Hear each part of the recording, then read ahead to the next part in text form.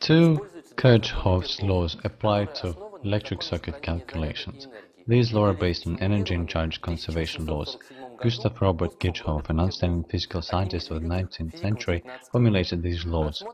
Let me expand on the first Kirchhoff's law and its application. This law is based on electric current continuity and applies to electric circuit nodes as follows. An algebraic sum of currents within a node equals 0. That is, an electric circuit node is a connection point of 3 ohms and more. We assume positive current if it flows into the node and negative current if it flows out. For instance, if there is a T-shaped electrical circuit node where electric currents flow through 2 wires, current will flow from this node through the third wire and it will equal to the product of 2 incoming currents. Let us demonstrate the Kirchhoff's law in this circuit, where 2 resistances are connected to a power source. Let us measure the current from the source.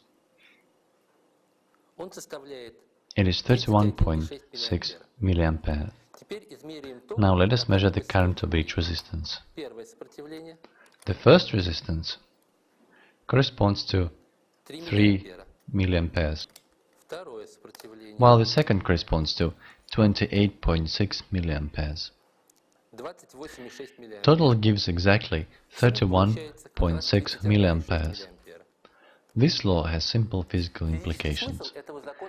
If it did not work, the whole node would continuously accumulate an electric charge. However, this does not happen. There is one more definition of the first Kirchhoff's law. In any node, a product of inflowing currents equals to a product of outflowing currents. It is obvious that 2 definitions are equivalent, and you may write equations at your discretion. Only agreed current plus-minus signs matter. That is, we can't use different signs of inflowing, outflowing current for different nodes when we describe a certain electrical circuit. Generally, we select current directions in electric circuit arms randomly to make equations based on the first Kirchhoff's law. Currents of different directions may even be absent in all the circuit nodes.